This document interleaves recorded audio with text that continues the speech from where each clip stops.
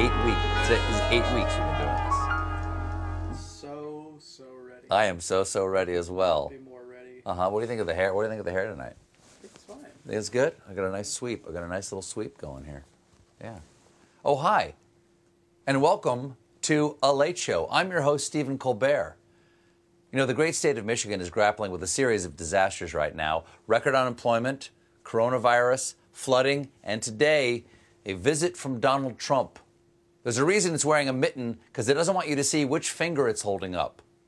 Trump went to a Ford plant in Ypsilanti today, and one of the big questions was whether he was going to set a good example and abide by the company's rules by wearing a face mask. People were so concerned that prior to the visit, the Michigan Attorney General wrote a letter asking Trump to wear a mask for the visit, explaining anyone who has potentially been recently exposed, including the President of the United States, has not only a legal responsibility, but also a social and moral responsibility to take reasonable precautions. Okay, you lost him at legal and social and moral and responsibility and wrote a letter.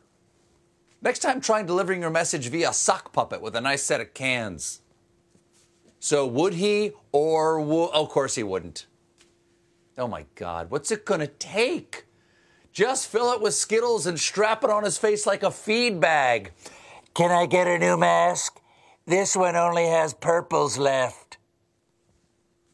Trump was asked about his decision to go without a mask. Could you just take us through your thought process of why you decided not to wear a mask? Well, I had one on before. I wore one in this back area, but I didn't want to give the press the pleasure of seeing it. He's right. There would be enormous pleasure in seeing less of his face. Now, any president can be an idiot, but here's where Donald Trump just takes it to the next level. He was answering questions about not wearing masks in front of a sign about how that factory was making masks. Uh-oh, I can't be at a factory where they make masks. Is there a factory where they make a fool of themselves? But Trump proved he had a mask. He just didn't want to wear it. By the way, here's my mask right here. And I liked it very much. By the way, honey, here's the condom right here. I like it very much. Just not on the penis.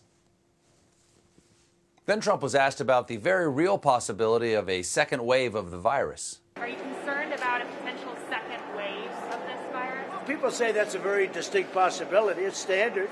And we're going to put out the fires. We're not going to close the country. We're going to put out the fires. Look, everybody, just because the building is burning down doesn't mean we're going to close it. We're going to put out the fires as they continue to flare up. Very standard. Now get back to work. And can someone please crank up the AC? It is hot as hell in here. Then Trump's speech began, and he shared some fond Michigan memories. Years ago, I was honored, long before I ever thought of the presidential situation. I was honored in Michigan. It was probably 10 years ago. The Man of the Year. They named me Man of the Year in Michigan. Now, this is something Trump has been saying a lot, and it never happened.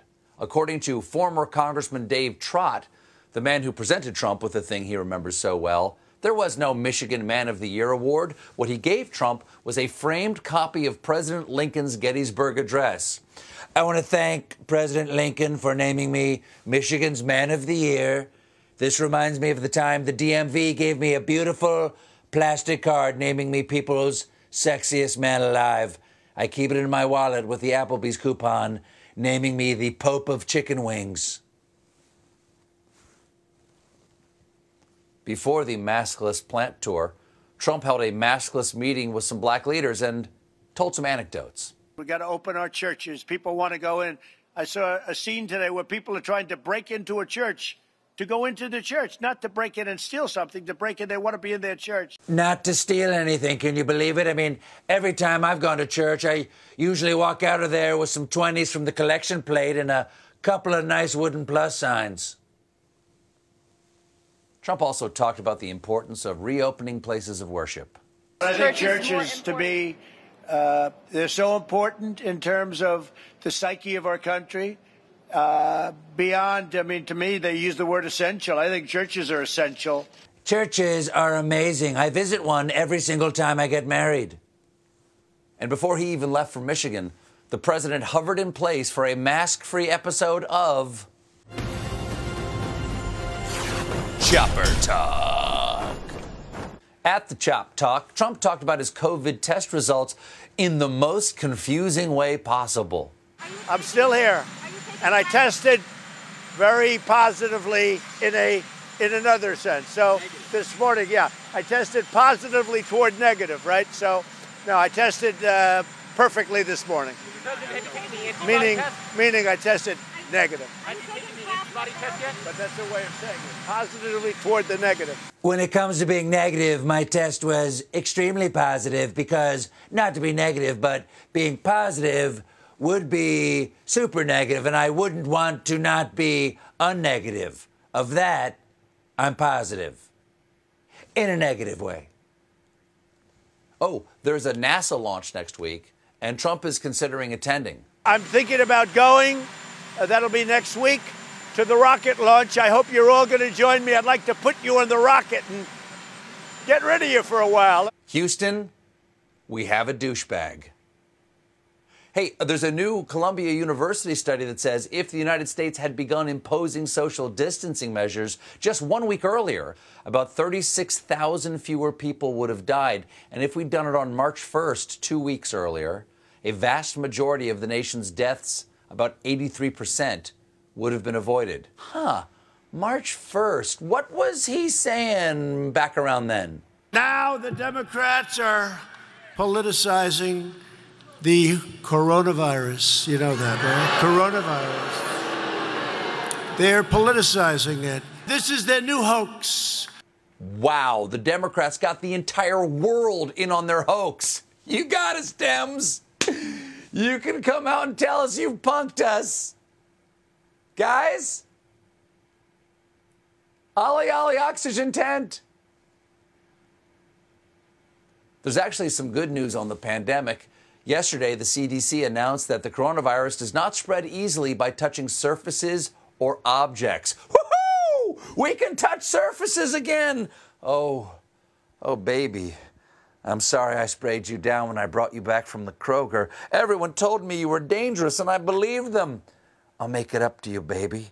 Later, we'll spoon. But don't put away the Lysol just yet, folks.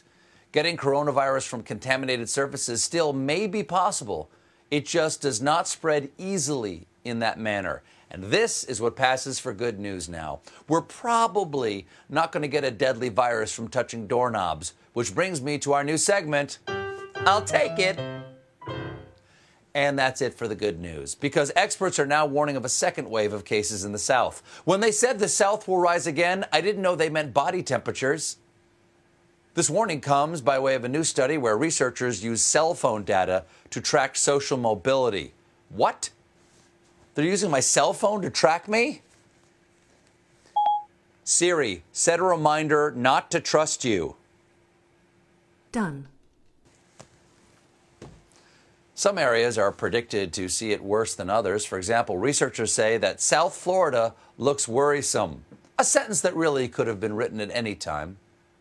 Explaining why South Florida looks so particularly bad, one researcher said of the region, it's a densely crowded area. There's a lot of Tinder down there. And if you're trying to avoid spreading disease, the last thing you want is Tinder. Consent is important! We also got a troubling study from Trump's alma mater, the Wharton School of Business, which found that eliminating all social distancing guidelines could cause positive coronavirus case numbers to take as high as 5.4 million by July 24th.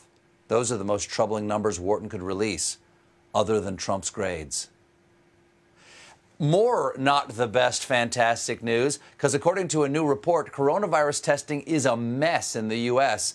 because proper testing regimes require federal guidance, leadership, and support. Really. That's like reading a recipe and seeing the main ingredient is the one you don't have. Okay, I got eggs, I got flour. Damn it.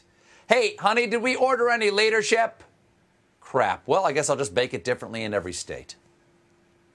All this negative news on testing is hard to take, but it was even harder to deliver because it came from the University of Minnesota. Minnesotans are so nice. It must be torture for them to give bad news. I mean, just look at this from the university spokeswoman. Okay, hi. How's everybody doing today? It is so nice out. Finally. Might even put the tarp on the snowmobile. Oh, I made you a tater tot hot dish. And there will be plenty to share because, unfortunately, most of you folks are going to die because our testing has gone straight to HE double hockey sticks. Anyway, I'm going to need that Pyrex back, so just put it in your will. Bye! We've got a great show for you tonight. I'll be talking to Vice President Joseph R. Biden. Stick around.